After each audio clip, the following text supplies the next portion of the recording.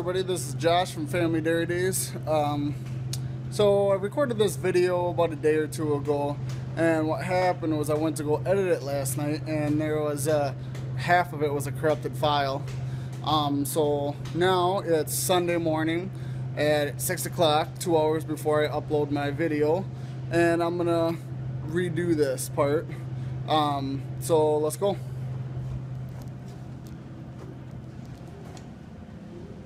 So what we have over here is the hospital group.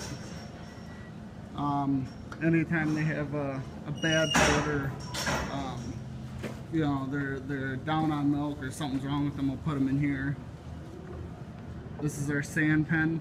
If we're drying up cows or selling cows, this is where we hold them until we back up the trailer there. Okay, let's go over to the Freestall Barn. So that's our holding area. We just finished milking, so we'll come right down here.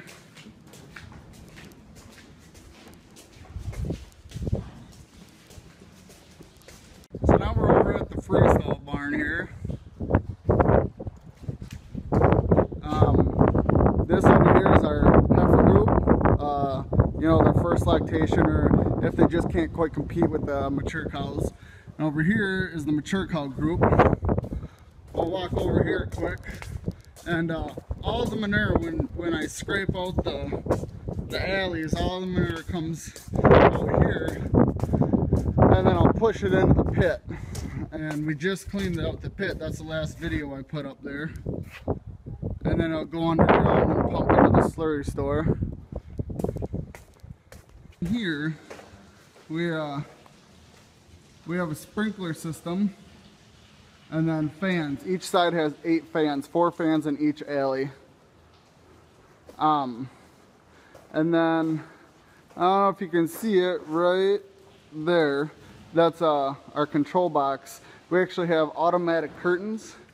Depending on the temperature, the top will open up or the bottom will open up, and it opens up a certain amount to cool it down in here, so we don't really have to worry about that during the spring and the fall, opening and closing curtains all the time.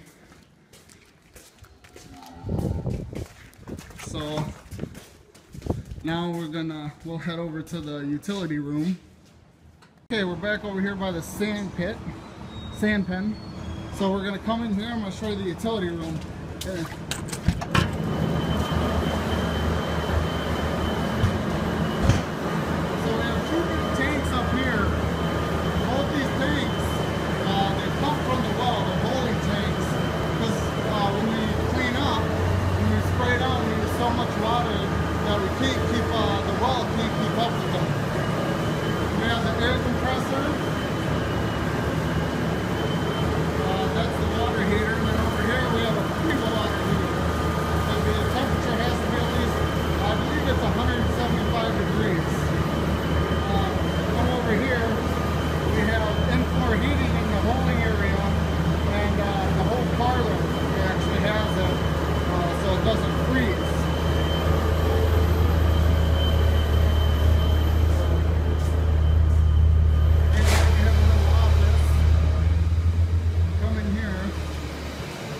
This is our bulk tank. It's pretty big.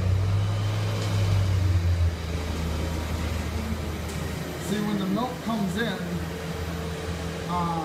it's body temperature when it comes out of the cow, so it's about 102 degrees-ish. When it comes in, it comes through this. This is called a plate cooler, and it cools it down to about 40 or 45 degrees before it goes into the tank over here. And you can see the pipeline that comes through there. It's a little messy right now. We're actually right in the middle of milking. We use these for treated cows. The milk will go in there so it doesn't go through the pipeline. So we don't have to worry about any of that, flushing the pipeline or anything. So that's actually the whole tank there. I can't really get it on the camera. So we'll come into here. You can see they're in here milking right now.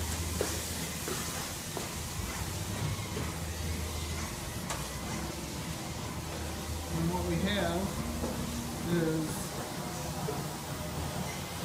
the individual stalls. One is actually going out right now. So as soon as it's done, it'll get dipped and let out. So we don't have to wait for the whole entire side to be done. It's a lot more efficient. In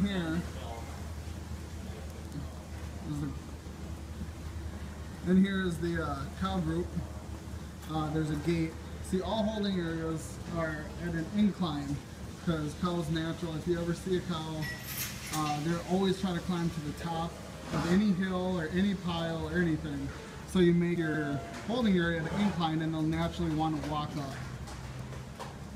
There's the exit lanes on each side that they will walk out on. That's about it. So Kristen's going to put on a cow here. What she's going to do is she's going to dip it with iodine, and then she's going to take a paper towel and clean it off. And we don't strip here. Some farms do. There's two main reasons. One reason is they'll strip, 4 or 5 times to get that high cell count milk out of there.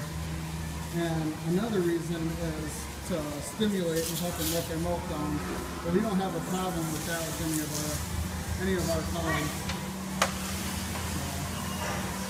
Well, that'll do it. So any questions, comments, concerns, put it in the comments down below and we'll get back to you.